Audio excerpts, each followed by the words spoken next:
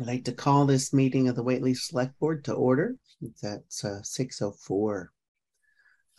It's been a while, so hope we just get right back into the groove and have a nice, efficient and hopefully productive meeting. Let's see. We've got some meeting minutes backed up to look at. So there are two sets of meeting minutes. I don't know if we can take those together or separately. I did have one thing that I noticed on, I think it was the July 13th minutes, that Paul Floreal's name was not spelled right. I think it was Paul Florio was written in there.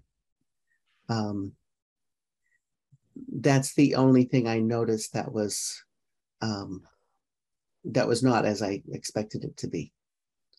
Does anybody else have any comments on the meeting minutes from either July 13th or the 26th to add? That's good. We'll change that. Nope, not at the moment. Okay. Then I would entertain a motion. Both sets of minutes, July 13th and July 26th. Second. All right. Those in favor? Fred? All those in favor? Fred? Sorry. Julia? Yes. And okay, I'm Julie. Okay. I couldn't hear Fred. Sorry about that. I'll shout. All right. Okay, great. The vendor and payroll warrants were included in the meeting materials. Are there any comments or anything on those? Just glad they were face up this time and not.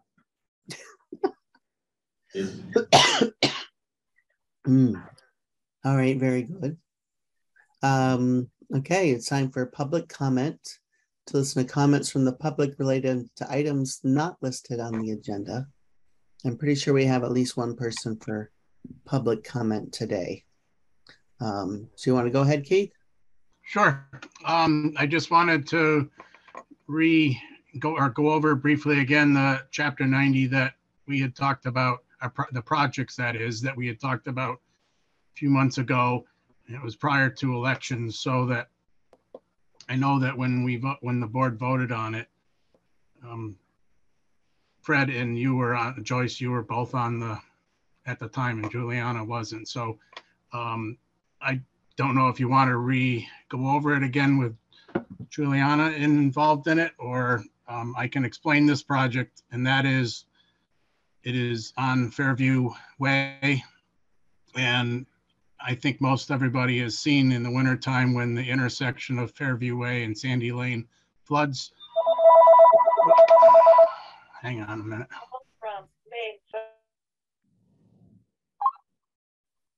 Oh, yeah, there we go.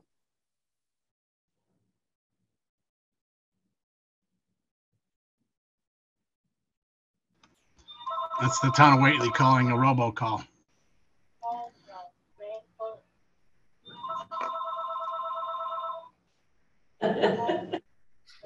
All right. I happen to have. That's why everybody's phone's going off, because it's the robocall. It's the robocall. Yeah. Hey, our town resources at work. I thought there was a perfect reason for a robocall. So I'm actually happy to see that. I happen to have all the receivers for the phones, all the various phones in the house in my room right now. So that's why it exploded here. And I muted myself. So to recapture the project request that I'm submitting to Mass DOT, and I've already discussed this previously with the select board, was the Fairview Way drainage. And at the end of Fairview Way, there's a detention basin where all the catch basins run. And in the wintertime, when the ground is frozen, the soil, it becomes impermeable. And when the water runs into it, it can't go anywhere. It's like going into a bathtub and just sits there. And then consequently, the road floods. We're looking to make this like a rain garden so that it will absorb water all year long, and will eliminate the flooding problems we have in the wintertime. And so that's what the project that I would leave in the town office for the select board signatures. Okay, cool. Okay. I have a quick question. I know water freezes at the same temperature, no matter what. So is there something about the foliage that you put in there that keeps it a little bit warmer so that you don't get the ice dams in it? No, like when you build a rain garden type thing, and this is similar to stuff that was built in Pine Plain Estates, and that is you use different types of materials, primarily things like wood chips instead of soil, so that the water. Oh, okay. When it freezes, wood chips won't freeze solid like soil does. Okay. And it'll still, but underneath the wood chips will also be leaching chambers, so that there'll be additional storage. And so it's more that it's a glorified rain garden, I guess is fair to say. Okay. All right. The other thing that's nice about the soils in East Whately is they're extremely sandy. So as soon as you get the water below the frost line, the water just takes off and runs through that sand. So. Okay. So appropriate for Sandy Lane to have this, I guess. Yes, very, very much so. Okay. So this is something we need a vote on, Brian? Did they vote on it before, Keith? So if we voted before. I think so, but it won't hurt to go revote it, and I'll leave it on the desk. Okay. Yeah, I don't think just having an election would invalidate a vote of the prior people on the board, but I would be willing to entertain a motion, even if it turns out to be redundant. Go ahead. It's Julia's turn. I'll go for it. You can call me Julie, and I should Okay. have said that in the meeting minutes. My name is Julie or Juliana, but not Julia. Well, Okay. Yeah, I will make a motion to okay the rain garden as described by Keith. Second. Oh, great. All those in favor? Julie, Yes. Fred, and me? Yes. Okay, great. Are there any further public comment? Can I have one comment for Keith. Keith, can you just go through quickly the Haydenville Road closures that's coming up, just so we get it public? Sure. Next Monday, I am planning on adding a catch basin in the area of number 341, which is fairly close to the Chestnut Plain Road intersection. And the road will be closed at Westbrook Road intersection and at Chestnut Plain Road intersection. And traffic will be detoured via Westbrook Road back to Chestnut Plain. I'm anticipating that it will be all done by between 3 and 4 in the afternoon and reopen back to traffic. Thank you. Okay. There'll be message boards going up tomorrow to also alleviate or let the traveling public know from out of town. Okay. All right. Thank you very much, Keith. Is there any other public comment before we go on to our appointments? Okay, seeing none. Our first appointment and first and only appointment is Mike Archibald from the Board of Health and our public health nurse to give us some information about this new public health nursing program starting in Whately. So let me hand it over to Mike then. Hi, thanks. Yeah, so I'm excited to be able to offer this to our residents. It's part of the excellence grant that has that public health nurse position.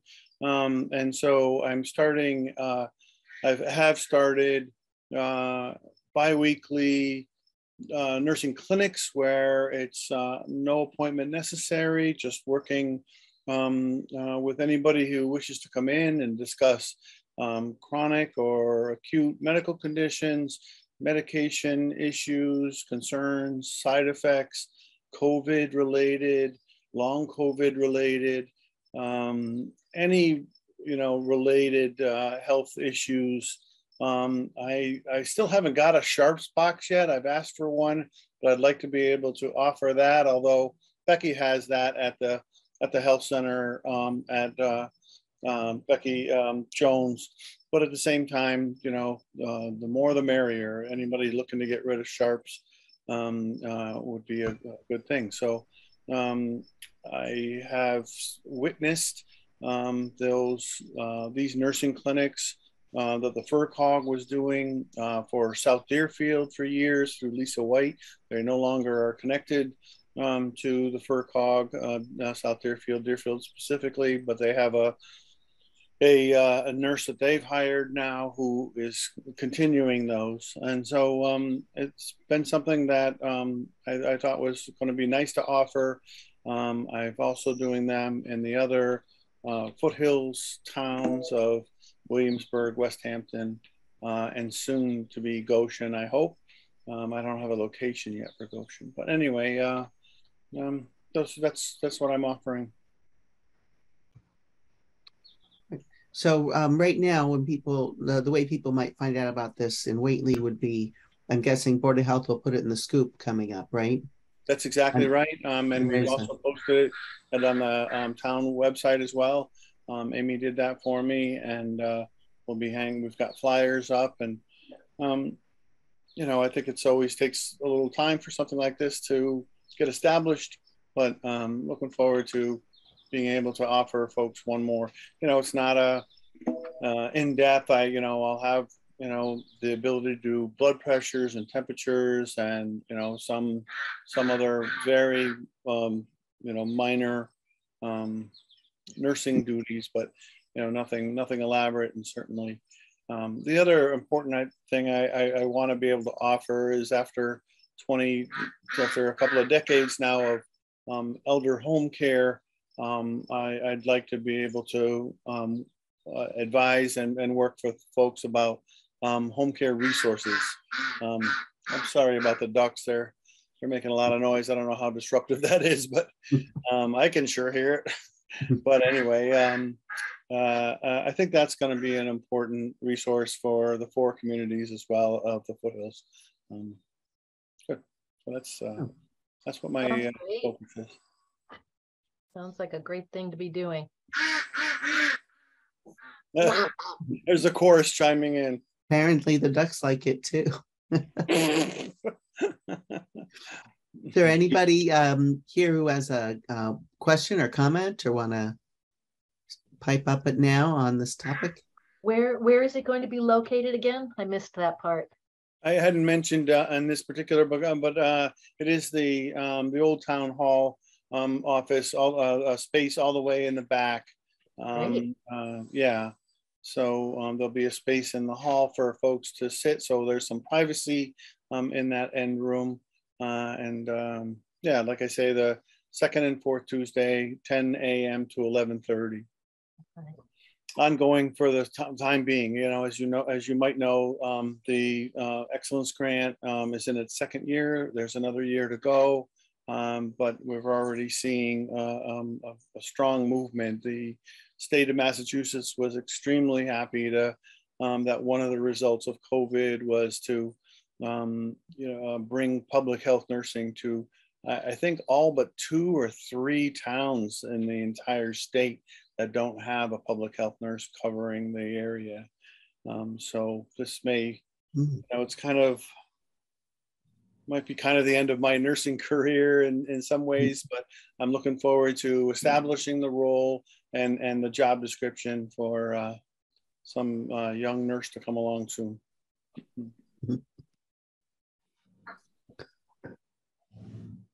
Thank you for all that information. You bet. You bet. I'll stop by and say hi one of these Tuesdays. We'll try. Yeah. Okay.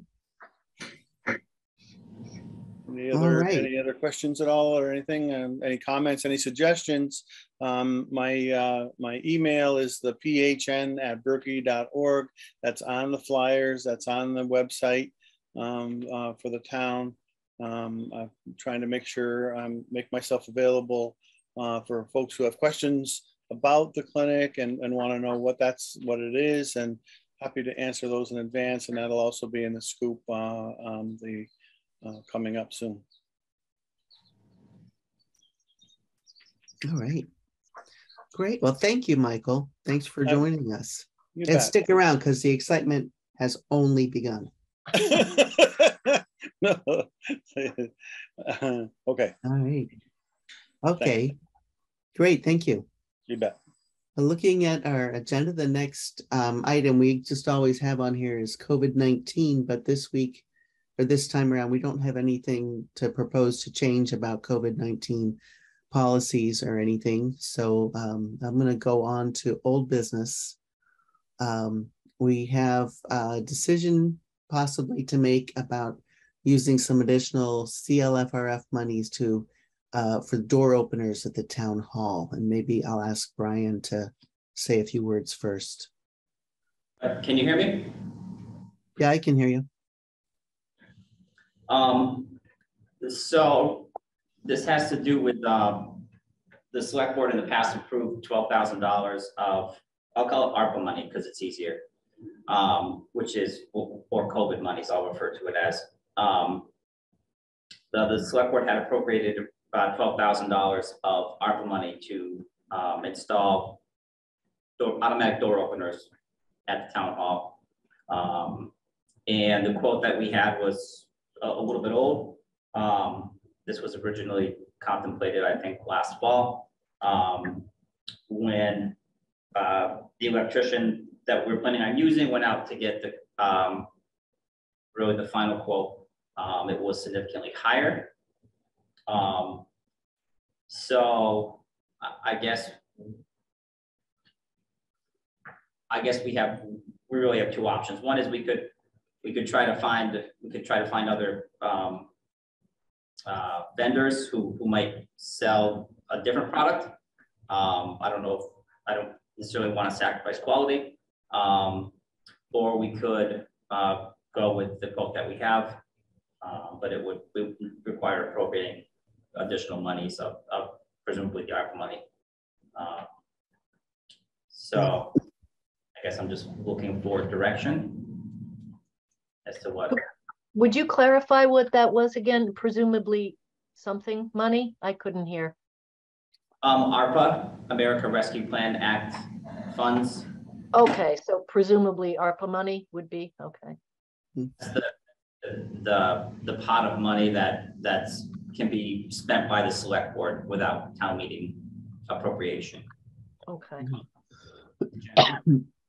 And this is for automatic door openers, excuse me, on those back doors, so that as you come in, you can just press the button. There's 5 of them.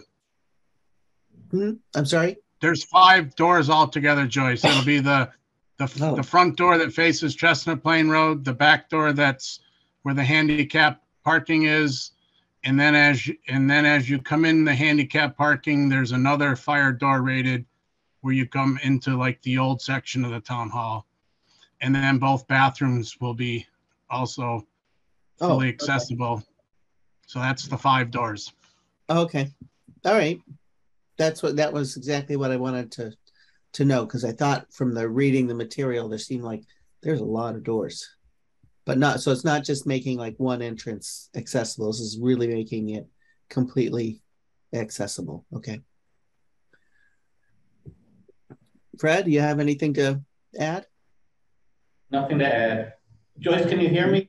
I can hear you now. No. Okay.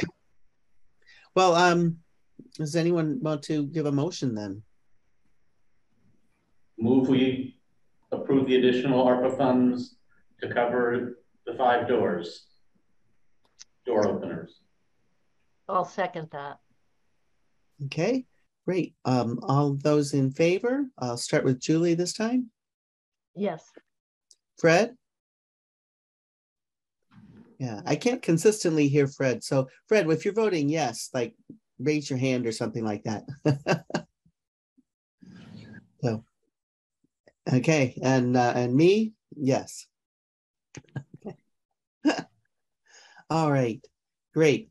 Next item is discuss installing solar photovoltaic system with battery storage at the town offices funded through the MVP action grant.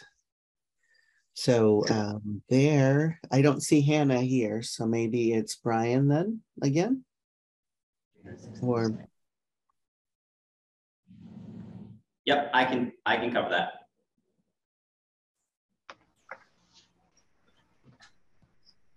So we wanted to talk a little bit about, I guess, just an update with this project.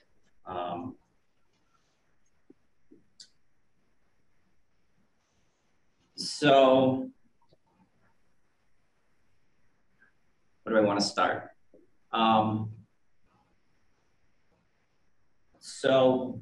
Hannah and I are trying to set up a meeting with the Energy Committee to talk about several things related to the solar project. And again, just to remind people, the town received a grant through the MVP program to put up to 64 kW system, solar array system with battery storage at the town offices, along with some educational component to the grant. And so while we were formulating the RFP, some questions arose that we were hoping to get the opinion of the Energy Committee on, and experience and knowledge of those folks would be helpful. Things that we weren't sure about was whether what we wanted to do with any of the excess energy, whether that was net metering, whether that was renewable energy credits. We just really weren't sure how to, which way to go with that. We also wanted their expertise on things such as how to ensure the quality of the products. You hear a lot about there's cheap components and cheap inverters, and that they're breaking within 5 years of a 25-year system. We're looking for guidance for that as well, and really just generally with the technical specs that need to be included in the RFP. And then there's the conversations that Keith has had with a local electrician. There may be a compatibility issue with the 3-phase HVAC system that's in the town offices and the batteries. And out a little bit more. There's 3-phase and single phase and all these things going on that I think really need to be discussed, and just needs to be additional discussions before we put out the RFP. I think that the concern is the operation of just the batteries when the power would go out, that it wouldn't be sufficient to operate the HVAC system. I think that's what the concern was. But I don't know, and I don't really know technical aspects of that. I'm hoping that's we can help work through. I think those are all good things that we have to take into consideration. I think one of the first things you said was net metering versus RECs, and that's probably the most straightforward of the of the questions. That I think in general net metering is better unless you've got some super duper REC program going on. But the other thing that I hope we'll consider in there, and I think the Energy Committee is going to talk about this next week, it would be that if you have energy stored in your batteries, that you can sell it back at a very nice rate to the energy company during peak energy demand times, so that we should make sure our battery bank is large enough to do that. That may also make it a system that's better able to handle, to do the three-phase that we may need. But I think the people who put those in will know about the three-phase. That's expertise we probably don't have on the Energy Committee at the moment, but might need to go to the folks who made our original, what's the right word? They made like an estimate for us, right? The people, maybe it was Valley Solar, if I remember right. And ask them about that, because they'll know that there are places where you need three-phase and where you don't. And they'll know how to hook a battery onto that if you can. And if you can't, I think they would have told us. So I think you're right. There's got to be a little bit more investigation here. Joyce, can you explain? I know what the SRECs are because we get them at home, but what is net metering? That's something I don't. Oh, you probably, if you have solar, have net metering if you're in a home. Okay. Until recently, municipalities could not get net metering. So it means if you're producing more than you use, your electricity goes for sale on the grid. And you only get charged for the difference between what you use and what you produce. So that's a smaller number. And then because of that, all of the other charges, like the delivery charge, and like, you know how the electric bill has like a 20,000 charges on it, not just the production charge. Okay. All of those are based on your same monthly usage. So even so, you produce this and you don't have to pay the delivery charge and all of those other things on the energy you produce at your own location and send out into the grid. That was not the case for municipalities. And it used to be the case that there's no place else for you to dump that energy. You had to put it on the grid. But if you're a municipality, you didn't get credit for it. Oh, okay. All right. So the net metering is new to municipalities, which is really nice. But the net metering is just the idea that it's the net difference between what you use and what you produce that you'll get billed for at the end. Right. And is it an either or, net metering or renewable energy credits, or is it both? You can get both. With the new system, with the new program, I don't know if you have to make a choice. You might be able to get both. Okay. But my understanding is that the SRECs are like less and less valuable as these programs go on. But net metering maintains its value. I see. Okay. So, but I think we'd have to talk to someone who knows better what the rewards the SREC program is based on. Okay. For a small residence like we have, it's the SRECs are valuable. It's what. Yes, and it does depend on when you got your solar. Sorry? It depends on when you got it. For example, I think we got ours almost 10 years ago, and those were fairly valuable SRECs, but there's new programs, and as time goes on, the SRECs are, you get fewer SRECs. Oh, okay. Yeah. All right. So. I have another question toward the end of the meeting materials that says, a question that comes up is whether we want to make use of the entire roof. The proposal from Valley Solar was only sized for the town offices. That sounds like a terrific idea, but then I'm possibly remembering incorrectly that Hannah had said the connection fee is based on the size of the project. Is that so? Yeah. And we don't have an interconnection fee at this point, but if we make it a larger project, will that come into play? So there wouldn't be an interconnection fee, and I don't recall what the trigger of that is. I think it was maybe a 250 kW system, maybe even larger. Yeah, it was something So really much large. larger than we would get anyway, even if we. Yeah. What may change, I think, is, and it's looking like we'll probably need to do an upgrade to the pad mounted transformer. I think as the cost of as a transformer gets larger, I think it's probably a little bit more expensive as to what we would be. So I think there's costs, right? And if we're not using the entire roof, but it's not that much more expensive to use the entire roof, and we can get credits or SRECs, you know, is it worth it? And in that sense, the grant funds are limited, but would it be worth it if we found funding somewhere else to pay for the system that's a little bit bigger? Those benefits. Thank you.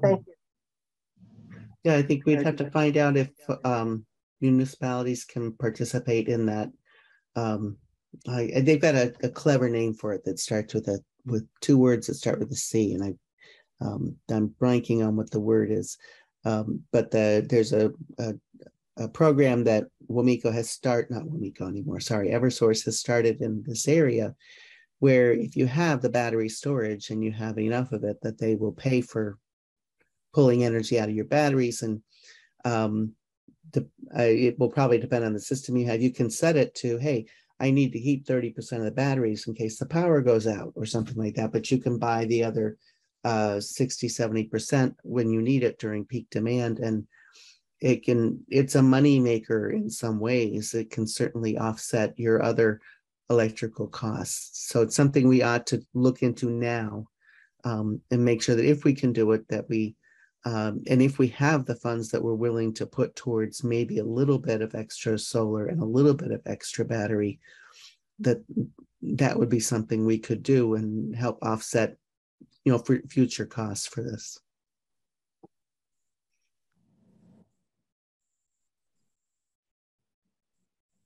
Yeah. Fred, do you have something you want to add? Sounds good to me. Okay. Well, I don't think we have a decision to make on this tonight, right? Is there any, and I know I'll be at the meeting with the Energy Committee. If there's anything else we ought to be considering on this, I would say speak up. I think we've hit most of the questions that we want to keep getting some answers to. Okay, all right, I'm not seeing anybody wants to keep going on this, so great, let's move on to item C under old business, to discuss and approve the bid documents for the purchase and installation of wall panels to create additional office spaces at the town offices. So I know this has been in the works for a little while. Do you want me to do this, Brian, or you want to take this one? I see the pictures in our meeting material. Might be nice to show those up on the screen. Yep, 1 second.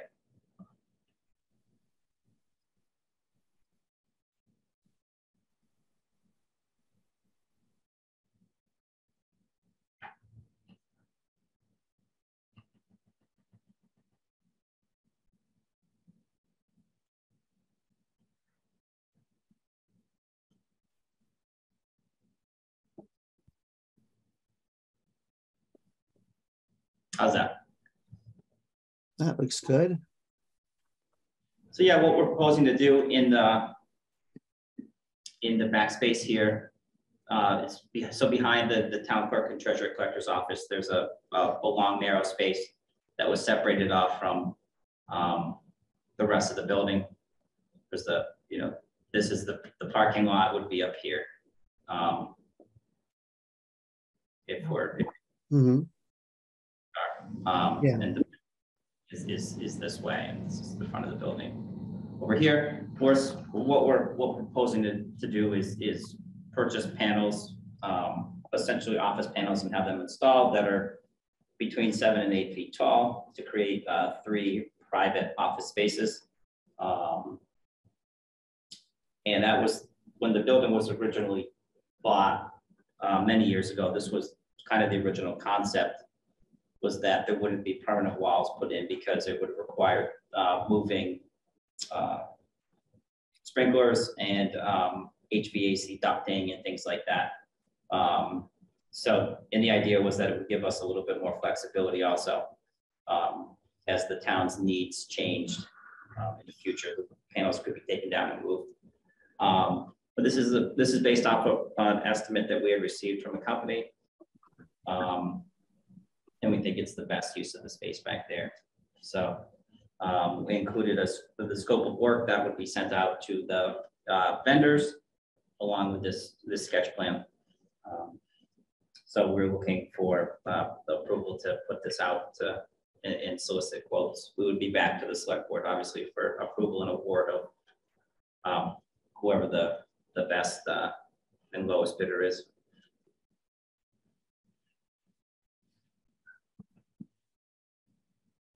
Okay.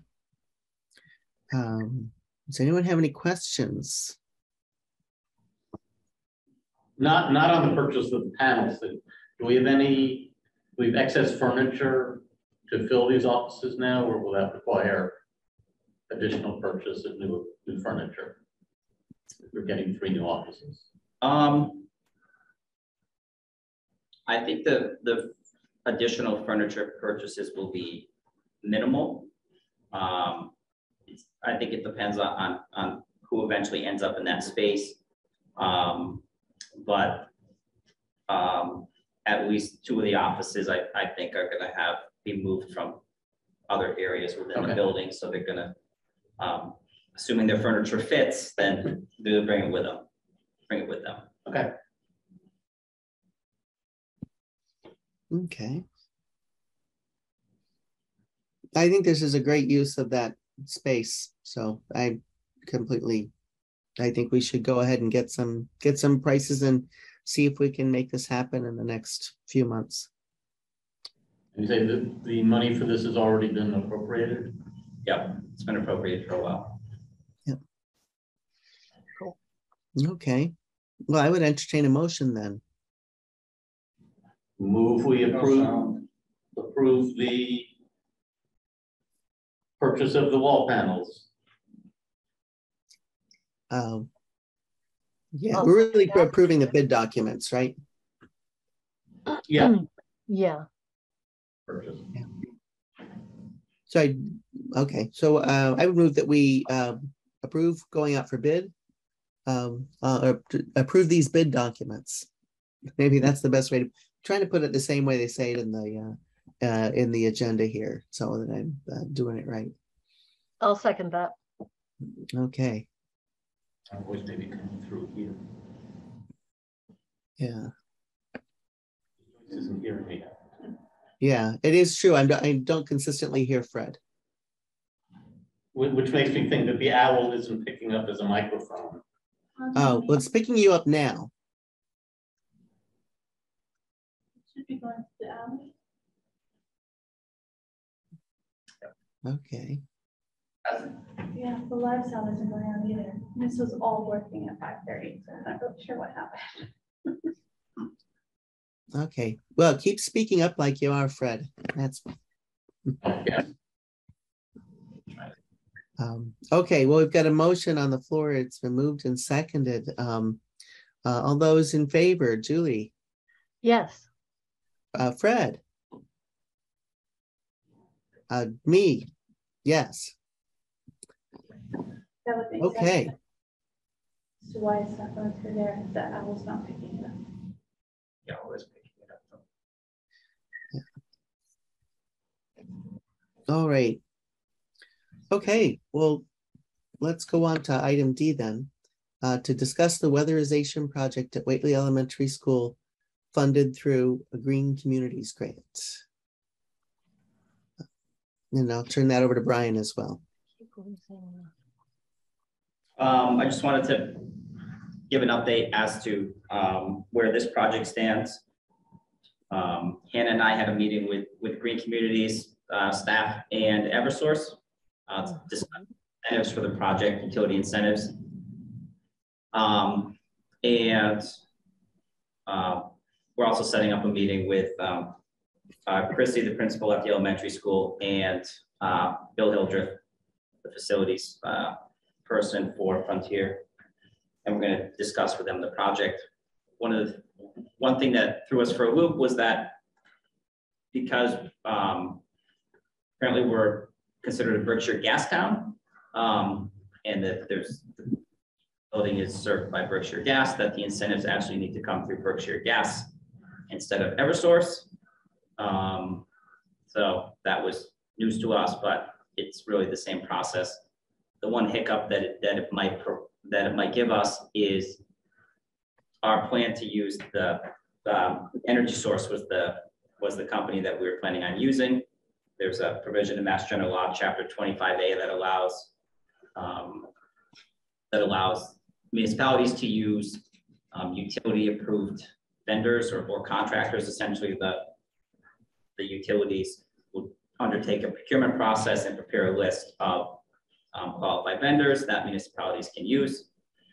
Well, it turns out that there's not a single list, and Eversource has a list, and Berkshire Gas has a list.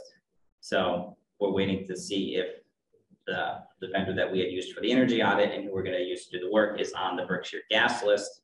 But project will be moving forward. We don't have the notice to proceed yet from DOER, Department of Energy Resources.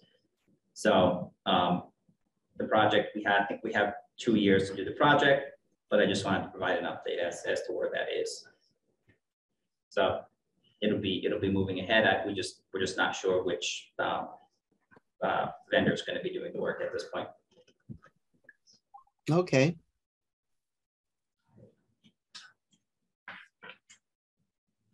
So that's really, I just wanted to provide an update on that. Does anybody have any questions to ask Brian there? No. Okay. All right. Well, on to new business then. So here we want to discuss desired terms and conditions to include in the request for proposals for the reuse of the Whately Center School, which there's much has been said and written about this. And I want to thank Brian for kind of his document that put the, I don't know, the various possibilities and which ones were supported by the Center School Committee and which ones were not, and so on, and which ones were practical and which ones were not. So maybe I should turn it over to Brian again. Yeah, so this is picking up on I guess, years of discussion now through the Center School Visioning Committee, conversations with the Select Board. I know the Historical Commission weighed in on their thoughts on the building as well. The last vote that the Select Board had taken, and I don't know if it was a formal vote or informal vote, was to direct staff to prepare an RFP to lease the space. The board in the past had talked about had the possibility of a sale of the building with various preservation restrictions, and that was not a preferred that was not the preferred path of the Select Board at that point. And the Visioning Committee and the Historical Commission, I think, also recommended against that. So Hannah and I were preparing the RFP, and we were thinking about the realistic possibilities for leasing the building, really in light of its current condition. And I think we really came down with sort of two options that I think one is more viable than the other in terms of how we proceed. One is whether the Select Board, whether the town wanted to consider essentially a long-term lease of the building. And under that long-term lease, the Select Board of the town would be asking whoever the the developer is of that property, to pay for 100% of the redevelopment costs. That would likely mean that the lease would have to be long-term, because we know that the redevelopment costs are probably, extensive, are probably quite high, because there's a lot of work that needs to be done to that building. And likely that might be reflected in the amount of rent that somebody would be willing to pay as well. I think from a redeveloper standpoint, they would want to have the opportunity to, recoup their investment, what they put into the building. So that's going to require a longer term of years, in most cases. So if we just put that thought aside for a second, the other type of lease would be a shorter term lease. But the problem with that is that the building, the condition of the building right now isn't really conducive to us handing over the keys to somebody. Currently the water's off. If I recall, and Keith can correct me if I'm wrong, but when there were the water leaks, I don't know that they were all repaired.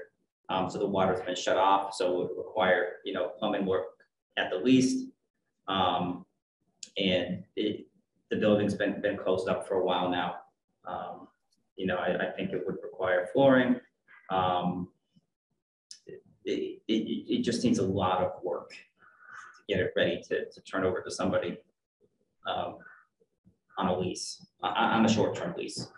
Then I'm happy we can open up the building if anybody wants to walk through it.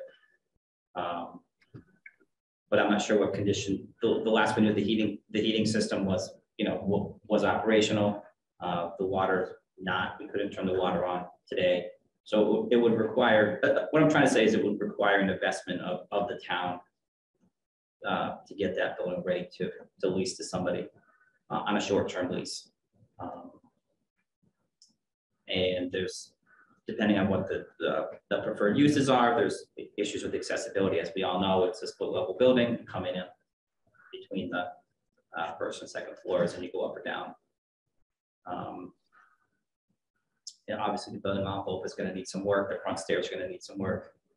The windows are going to need some work. Parking lot's going to need some work. So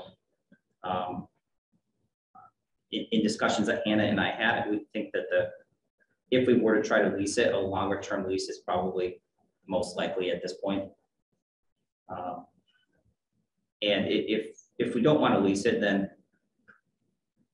I think the staff needs to go in a different direction in terms of if we're going to invest money in the building, then it's, not putting the RFP out for, but to kind of direct our time towards trying to find resources to get the building in that shape for a shorter term lease. So those were our thoughts. I'll be quiet now.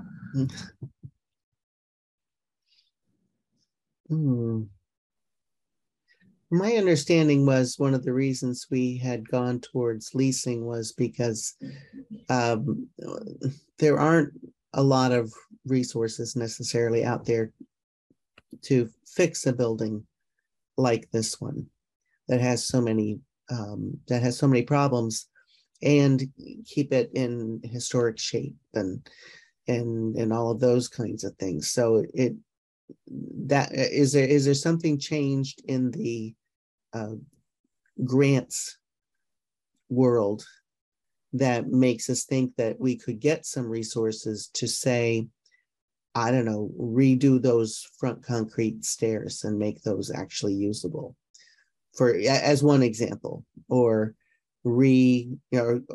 gut whatever part of the building that we historically can gut to put in better plumbing, a better heating system, actually have a building where mold is not a problem.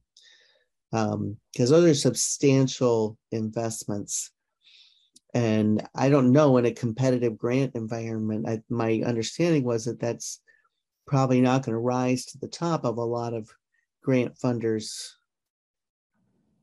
tables, or I don't know, stack of grant applications, unless we have a really, really compelling reason why this building needs to be saved. So I agree that the long-term lease seems like the easiest way to go for now. There's no guarantee we would find someone who wants a long-term lease in exchange for doing those kinds of upgrades and repairs. But if we don't try, we don't know, right? We're pretty sure it's going to be a lot of work to get grant funding to do the other kinds of repairs it needs, though. And I guess I'm going back also to our experience with the town hall renovations from years back. We did have to put some town money into that, right? And certainly we did all kinds of work figuring out like how much people might be willing to spend, what kind of things people wanted out of the building, and so on. So, and many of the uses that we wanted out of that building we now have. And the center school can't really do a lot of those things either. So I guess I feel like we could redirect your energy towards finding grants, but I don't know if that's really a better way to use your time than trying to at least see if we could get a long-term lease. So I'll shut up and let Julie and Fred have a chance to say something. I agree, we should look for a long-term lease. There are other problems with repairing for a short-term lease too. If we renovate the building, do we renovate it for residential? Do we renovate it for office? Do we renovate it for retail? And because you can't just sort of renovate generally and limit our options even of a short-term lease. And I don't think we know which of those directions we would want to go in at this point. Anyway, so I think trying for a long-term lease and letting the potential tenant, assuming someone's interested, make that decision is the better way to go.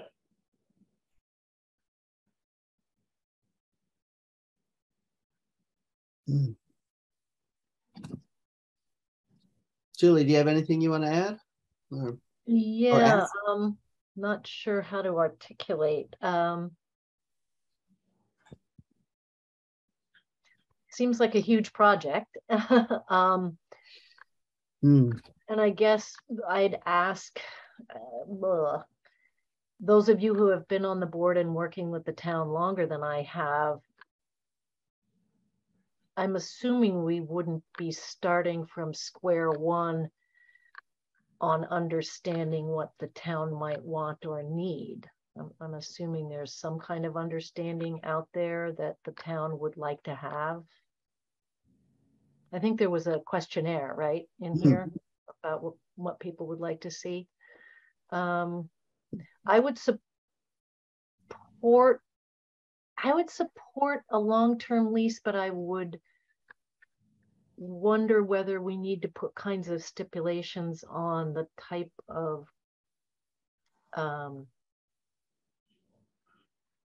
lessee,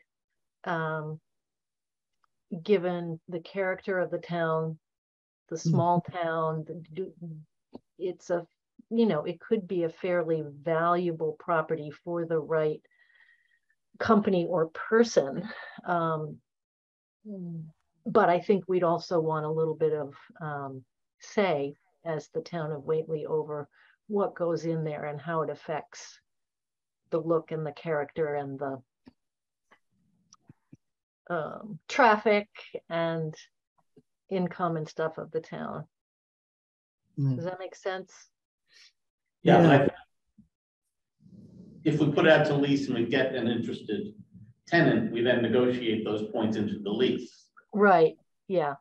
But I guess that's my question, is would we do that? Right. And do you have any idea of whether somebody would even be interested, or are we going at this like, let's put it out and see if anybody would be interested?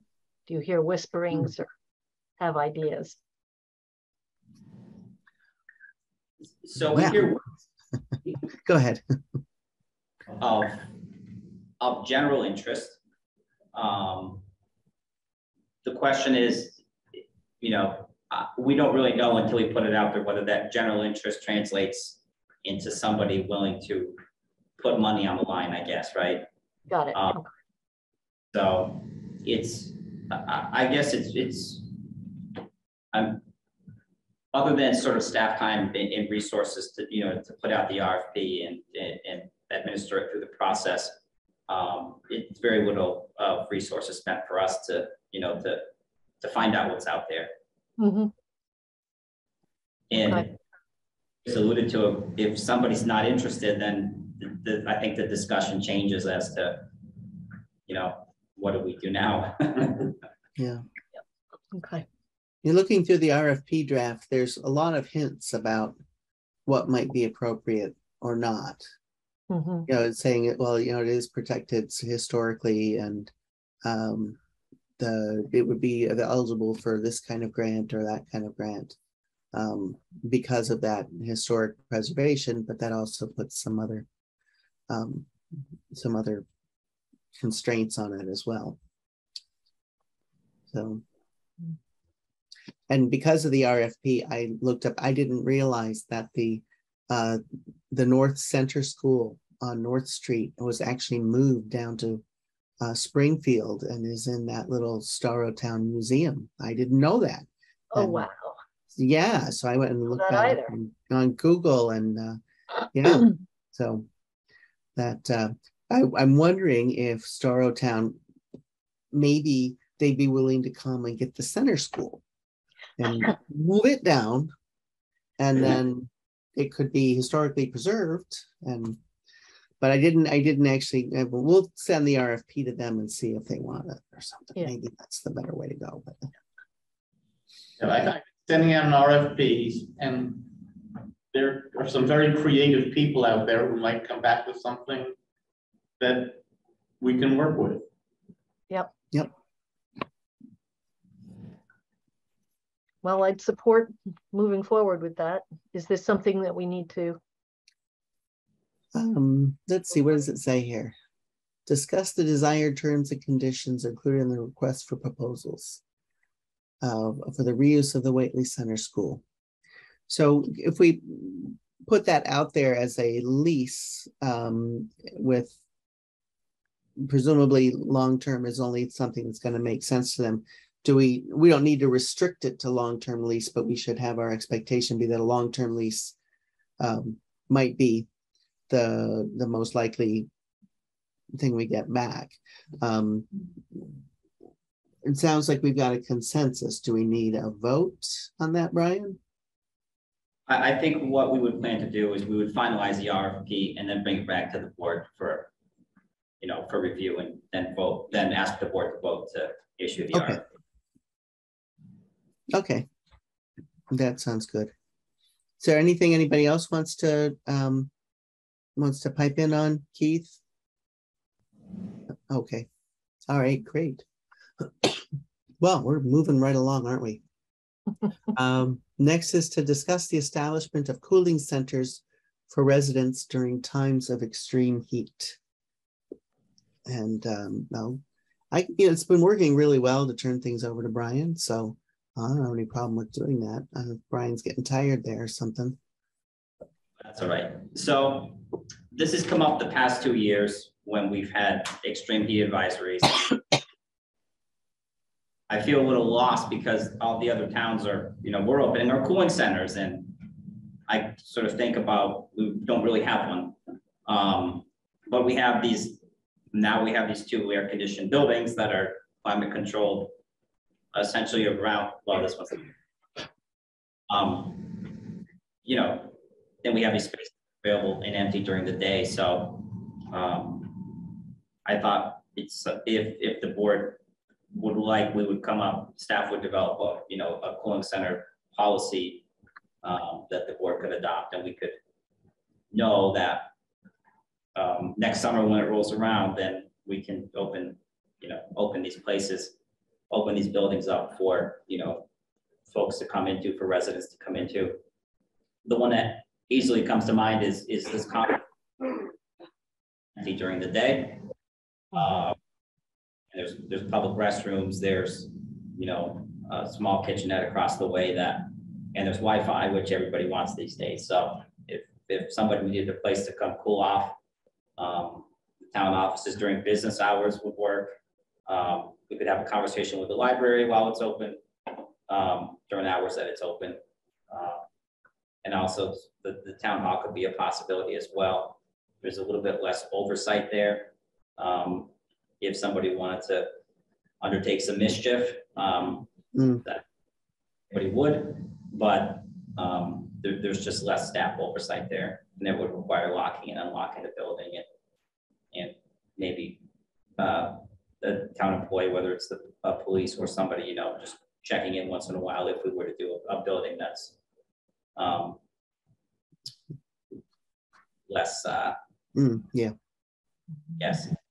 And then it also occurred to me, if we're doing extreme, you know, if we're doing extreme heat events, what about, you know, times of extreme cold when these buildings are heated and, you know, somebody needs a place to go. I don't know why, you know, that couldn't also be available, you know, during times of extreme cold.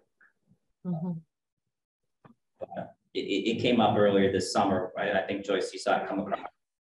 County Senior Center was talking about it, and you know, Sunderland had this place, and well, Whately didn't. I mean, I think places were offered, but we don't really have a policy for that as to when to open or close them or to offer them. So, yeah. Well, it sounds like what we're thinking about is maybe getting a couple people together to talk about what might be a reasonable first start on that. Right? We're not proposing, let's start opening things from tomorrow or anything like that, but have something ready for the next season. That seems reasonable to me. It should absolutely be something where we're in touch with the senior center, because that's one thing that they do. Because the seniors are more vulnerable to the extreme heat. So it's an issue that they worry about. And maybe Mike's not here anymore, but our public health nurse would probably be a good person to have in the loop on that as well. Either public health nurse, board of health, something like that, as then senior center consultant. Yeah, just keeping Jennifer in the loop and kind of harvesting good ideas from her as well. It might be something that we decide, well, we don't need to do this as a town of Whately. If the South County, what hopefully will become South County Community Center, is going to have that function going on. It might be, or maybe they might say, hey, could we use the room in the town hall for a cooling center in the summers, and we can participate that way. There's a whole lot of ways we could participate in something, and let's find the low-hanging fruit and pluck it. And as far as in, you know, what would trigger it, you can check with Deerfield and Sunderland and see what their policies are or any other community that would trigger opening. Okay. All righty. Do we need to decide who's going to be this working group? I think I heard the folks that we want to consult. I think if it's an informal working group, so I think it's a little bit easier so the idea with that, we would bring back, I guess, an operational policy or something to vote by the select board. Yeah, I think we're just requesting Brian develop a policy to come back to us with.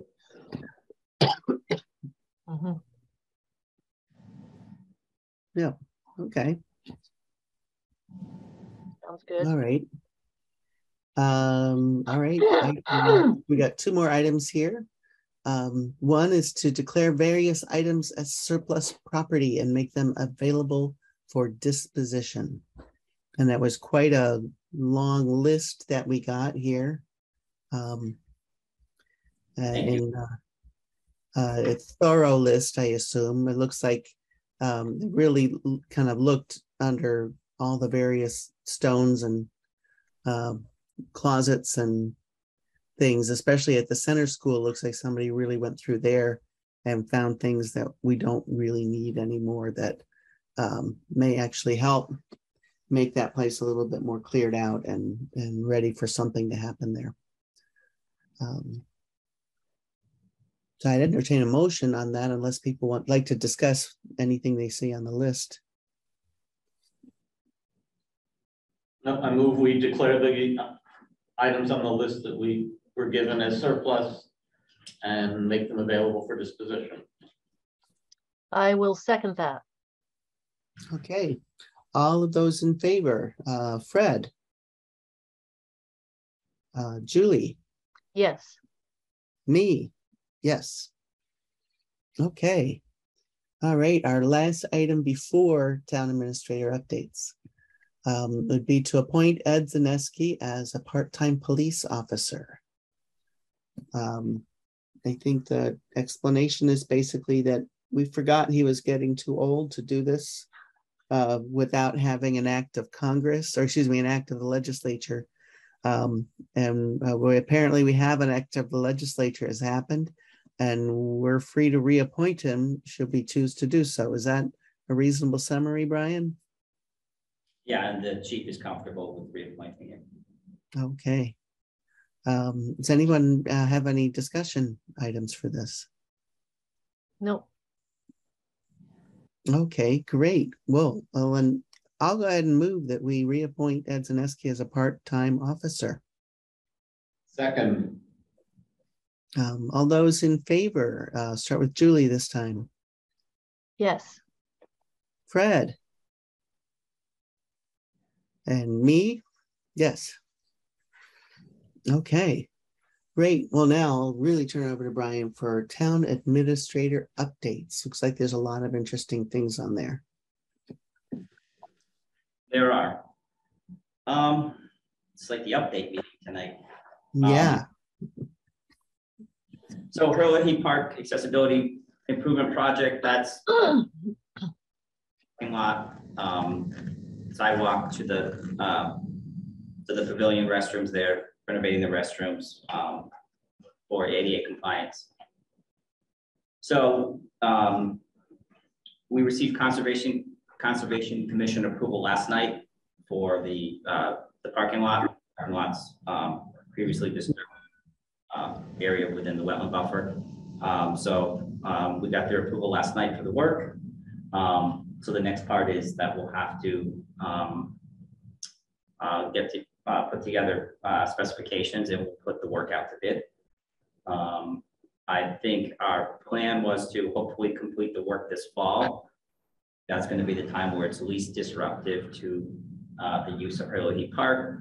Keith, myself, Hannah, Darius Modesto, and come on, blanking on his name, Bill. Keith would know. Hildreth. Met at Whately Park, and it seemed like, and Chris Williams from the Rec Commission. And it seems like if we could get it done this fall, that would be the least disruptive time. So that's our goal at this point, would be to do the work down there this fall. So that's the update there. We'll come back with the specs and things like that for the board to vote to put the project out. Haydenville Road reconstruction project, another update here. So this past Friday, myself, Keith, and town council had a conversation with representatives from EOEEA. That's the state agency that handles Article 97 land dispositions. And we had a good conversation about the project and what they're going to expect from us. Again, Article 97 land is a state protection on certain types of land, and the state has a policy of not letting those protections go, but they will in certain instances. One of them is the instance requesting in terms of roadway improvements, but they have what's called a no net loss policy.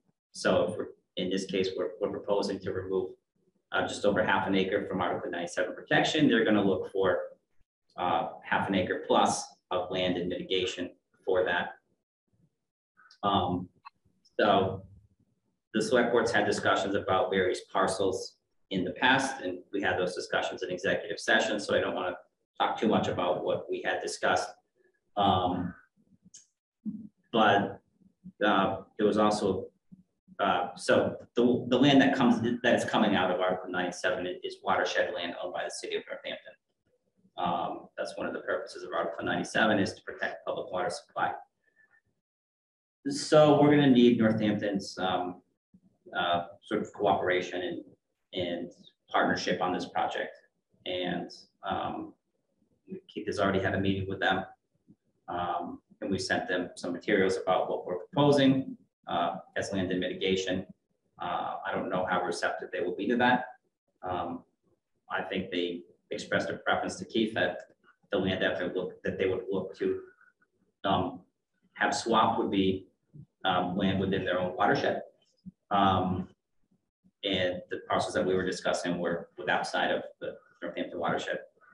So we're gonna, in the future, over the next month or two, we're gonna have conversations with Northampton about, you know, what's gonna be mutually acceptable for all parties, understanding that the project benefits both Northampton and Whately. It improves, you know, drainage and then runoff into the reservoir, and it improves the roadway, obviously, and roadway safety for residents, both, you know, from Whately and who travel through. So there's mutual benefits to everybody. But I just wanted to update the board. That's where we are. We're trying to work with the city of Northampton to find, you know, mutually acceptable land that we can propose the EOEEA. And then again, it requires special legislation, which we also found out should be filed by the city of Northampton instead of Whately, because the protection is actually on land owned by the city municipality. It's a technicality, but it's a bigger ask for us for Northampton. So we'll keep you updated as to how that's going. It's still, I would say we're ahead of schedule. We're having these conversations early. So it's still scheduled for construction in federal fiscal year 2025 with the Franklin tip. So we will continue to move the project forward. Any questions on that? No, I'm good. Okay. Joyce, this had come up in emails, and I think you may or may not have been a part of them. But talking about South County, well, which may be called South County Community Center building ownership. Yeah. Something we want to table, but maybe it's too early to talk about that. But I think the question that came across was, you know, what are the preference of the towns in terms of assuming it's a new building is built, how that ownership would work, whether it be owned by a single town and the towns would each pay essentially rent like we do, or an assessment like we do for SCEMS, or it's whether it's, you know, owned by presumably a new regional entity would have to be created, but yeah, it's not obvious which model would work for that. So I think it's good to know this is a ongoing discussion. I think there's actually some grant money that may be coming in, so we might have to it might be more urgent to think about that now when there may be some money on the table, probably not enough to build a building, but it may also depend on proceed with their overall building projects and how this building fits into that and what their funding sources are. Right. Yeah. Without making a big discussion item out of it, often we're using buildings that belong to one town, and then the other towns pay rent, you know, to that town for use of the building, and that works when you've got a building that's suitable. When you have to do a new building anyway, and they didn't do this for SCEMS. They did get a new building out of it, but they did not make SCEMS like a nonprofit or something. Although it is its own entity, you know, you could potentially, if you form a nonprofit, to do the services of South County Senior Center or South County Community Center, that nonprofit could own the building. And then the towns pay in to support the nonprofit. And then they have some other things they can do as a nonprofit for fundraising and stuff outside of if they were a municipal entity. But none of that's been discussed as to which way, which kind of organization you want to have and so on. So this is really, really early days. And that ties in with, like, what would you do with the building? Who would own a building? Makes all the difference as to what kind of organization you're going to have. So I'm glad this came up in town administrator updates, because I think it's good for folks generally to know that that's a question on our minds, and clever ideas, please send them. The next one, MassDOT Community Grant Award. This was a grant award that we didn't even apply for, so it's good. Anna's really good getting grants. Canada gets grants that we don't even apply for. But they're not that easy, most of them. It's a technical assistance and equipment grant. And what MassDOT did was they ran some analysis of municipally owned roads in Massachusetts to figure out which ones had the highest, essentially the highest rate of, my notes here, I think it was like lane deviation crashes or something like that, roadway departure crashes, something like that. Essentially, people were driving off the road and crashing. It's those double poles. It's the double poles on Christian Lane. They're just so big, and everybody, you see those and you just go right into them. So it's rural roadway departure crashes. And they did an analysis of all municipally owned roads across the Commonwealth. And Christian Lane Christian Lane scored, as depending on how you want to look at it, double poles. So the town's eligible for assistance from MassDOT. A consultant will come out that's hired by MassDOT and take a look at the road and do an analysis and give us recommendations as to how we can reduce those roadway departure crashes. So it's a technical assistance and equipment grant. They'll also provide, MassDOT will also provide the signage that's recommended, whether it's whatever we think it could be. Speed limit signs, slow down signs, whatever the consultant comes up with, essentially. And then they'll also provide either, my understanding is either a pole-mounted speed feedback sign or a trailer-mounted speed feedback sign. And this will all be free. So if it's pole-mounted, so a question came up in the webinar whether we could, essentially move the equipment, right, or move the signage. And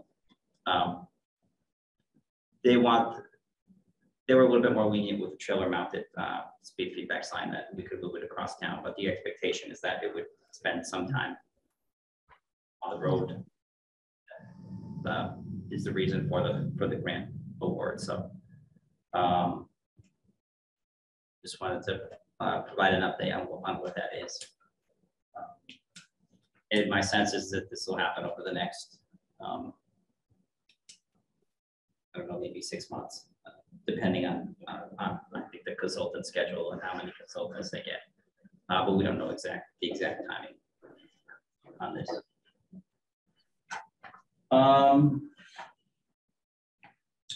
Special town meeting. So I always create lists of special town meeting articles that we need, and I try to wait for one that sort of pushes us over the edge and that has a time sensitivity to it. And we may or may not have one, and that's related to the borrowing that was done by the water commissioners for the water merger project. The payment is due on their loan in the middle of October, and the hookup fees that they've collected are not equal to the amount of the loan that was taken out, and their requested deadline for payment of the hookup fees was the 1st, So that's next week, maybe. Mhm. So we have to have a contingency in place if they don't collect all hookup fees as to how they're going to repay that note. And I think at this point, the safest way to go is likely for them to reborrow or borrow again, that amount. We sent out so previously there was a town meeting authorization to borrow. We've sent that out to our financial consultant that we work with to do the borrowing. We don't think we think we can reuse that same article to borrow again. By we, I mean the water commissioners can use that same article to borrow again in that same amount. But if they come back and say, no, it doesn't allow you to, then, we would need to hold a special town meeting by the end of September.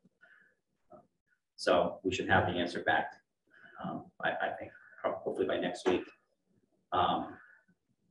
In that case, yeah, I think if the answer is yes, we need to, then I would need to prepare a special town meeting warrant and ask the board to, review it and call the special town meeting at the end of December if you're willing. End of September. Yeah, September, sorry. September. Did I say December? Yes. We don't have one then too. I just wanted to let you know that might be a possibility. One question on that. Would the new borrowing say to be the same amount as the initial borrowing, or would whatever receipts they've gotten be used to pay down the debt so we borrow less Yeah, so in the new borrowing? I don't know. Presumably that could be a possibility. I had asked Wayne to have the water commissioners, discuss it and take a vote on it as to what they want to do. Presumably they've collected some money from the hookup fees that could be used to reduce the borrowing. Yeah. Yep. Water merger project update while talking about it. Obviously the building's constructed. The current holdup right now is that they're waiting for Verizon to install poles to get electricity to the building. It's been a holdup for a little while. All right. Verizon owns the poles in Whately, so they would Okay. So they would install the poles and then Eversource would run the wires. So they're waiting on that. I think we're hopeful in the next week or two that those poles will be installed. And it's a replacement pole, and then it's a new pole on the easement owned by the water department. It'll create another double pole in town, for good reason. Yes. For good reason, and that's the holdup right now. At this point. Yeah. Okay. A couple months that they're able to, finish the connection and get that project wrapped up. It's been a long time coming. Wayne's been doing a lot of work. Whenever you drive past there, Wayne's building a building. Like, yeah, and they are saving I think they're saving a good significant amount of money by doing the work in-house. So so it'll get there, and I think it'll be done fairly soon, within the next couple months. The last one, Complete Streets project update. Again, this is a project to finish the sidewalks along Chestnut Plain Road on the east side, from where the Veterans Memorial sidewalk currently ends to across from the church, and have a crosswalk across Chestnut Plain Road there. It'll create sort of the loop, through town, through the center of town. There's also work in extending the sidewalk at the elementary school, and also some traffic improvements. I think mostly striping and intersection realignment in West Whately. That will also be covered through the grant. Keith has been working with the engineer to finalize these plans, and I think our hope is to have like an open house meeting, maybe sometime by the end of September, to make those plans available for people who want to stop over and see them. I think you can also available online as well. So that project is going along as well. And I think, Keith, in terms of the sidewalk actual construction work, I think we were thinking, you're probably thinking next spring, right? In terms of how your schedule Yes. will. Yes, I would like it to be, everything finalized and bid documents prepared and go out to bid this winter so that contractor will have it on their schedule April 1st, because we're looking at it needing to be a completion by June of 23.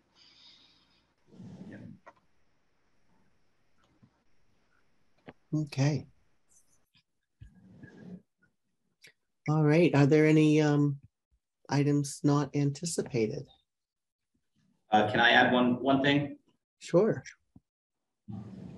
So you recall that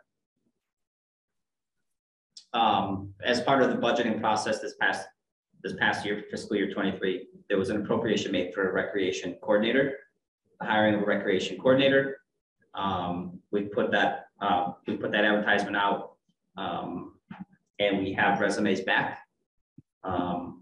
So I was hoping that we could set a sort of informal review committee. I was going to have it be myself, 2 members of the rec commission, and I was wondering if there wanted to be a lucky select board member that wanted to also review resumes. And if not, then I can review it with the rec commission members, and then we can provide a recommendation.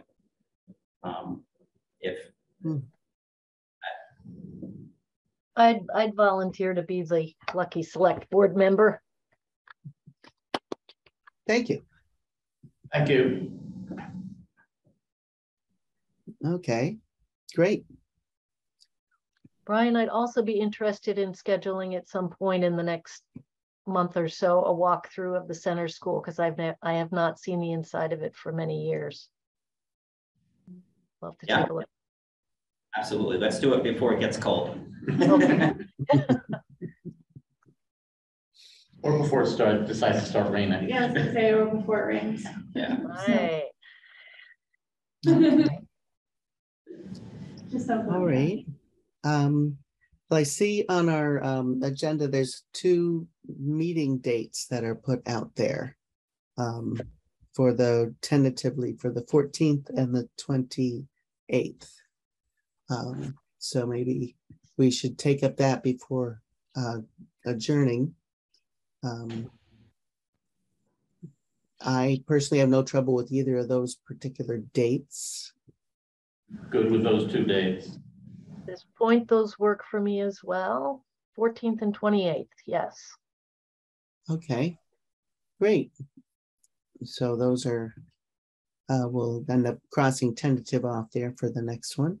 So if there's nothing else, I would entertain a motion to adjourn. I will move to adjourn. I'll second that. All those in favor. Sorry, I couldn't hear you, Fred, if you seconded it. All of those in favor. Let's start with Fred. Oh, I can't hear Fred. Okay. Julie. And me, yes. All right. Good night, everybody. Thanks, everyone. Good night. Thank you.